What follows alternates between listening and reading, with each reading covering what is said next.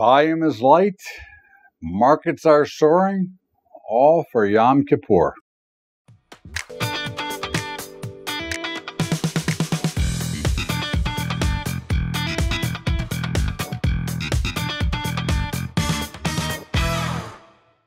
What's up, everybody? Welcome aboard to Bubba's Daily Update for Monday, September the 28th. And, well, it is Yom Kippur, the end of the Jewish New Year. And, of course, it'll be a quiet day trading, except for the markets are going parabolically higher at the moment.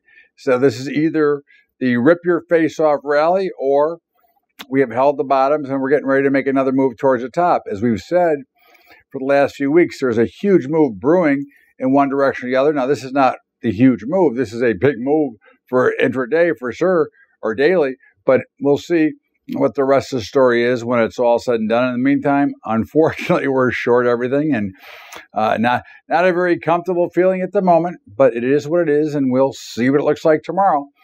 In the meantime, again, we are short, and Dow's up over 500, S&P's up almost 60 points, Nasdaq's almost up 200, Russell's exploding. So, hey, what are you going to do? That is life in the big city, as they say. So we'll continue to go, and we'll see what happens, as I said, tomorrow. And if we reverse, we'll reverse. That's all. Again, we won't be reversing today either way. And, of course, the metals were lower, and now they've all also popped. And gold, silver, and platinum are higher, and we're short those as well. So an ugly start to the week, and we'll see where we go from here. In the meantime, nat gas is lower. We're short. We're long, excuse me.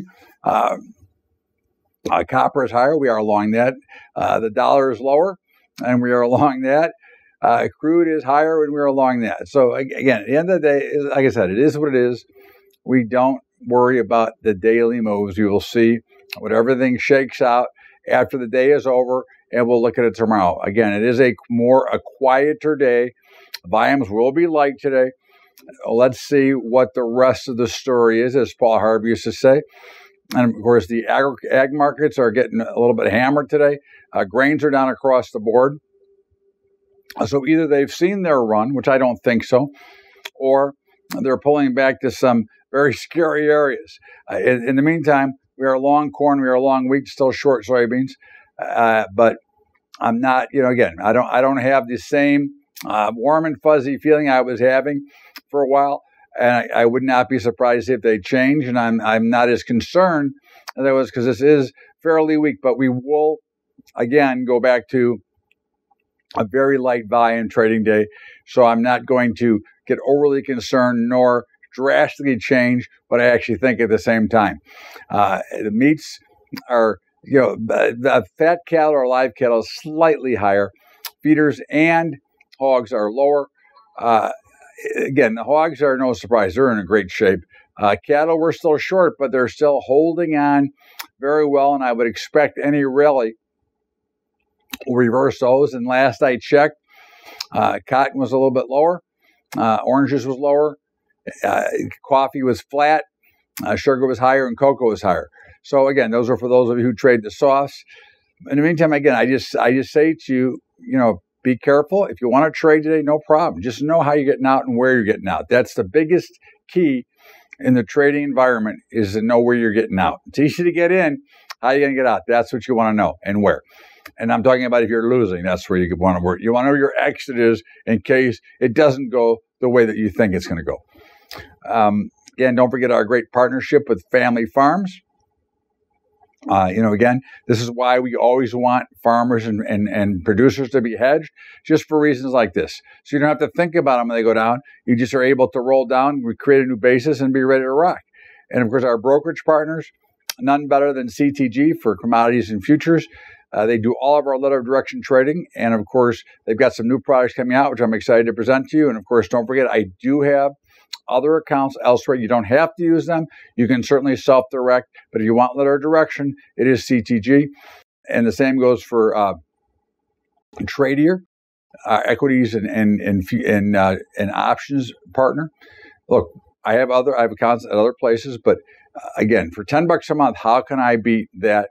Especially at the volumes that I'm personally trading. But anybody, if you're paying more than $10 a month, you may want to consider at least using Tradier for your more active trading. They do a great job, great customer service, got it all going for you. Commodity report, Andy Hecht, he's been writing feverishly on the quarterlies, which are coming out soon.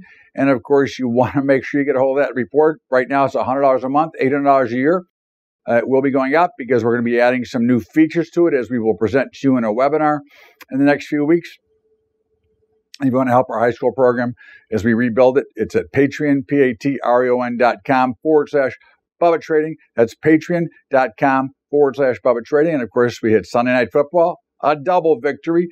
The Packers on the money line and on the line. And of course, tonight you got a huge game, probably one of the best games of the year. Baltimore, Kansas City. Kansas City getting 3.5. We're gonna lay it pretty heavily with Baltimore tonight. I think they're the best team in football.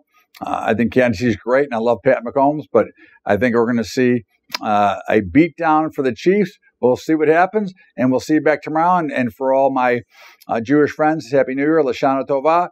And when you watch this, which won't be till later, most likely, have a good fast. We'll see you later, everybody, and have a great day, and we'll see you back here tomorrow with another Bubba's Daily Update.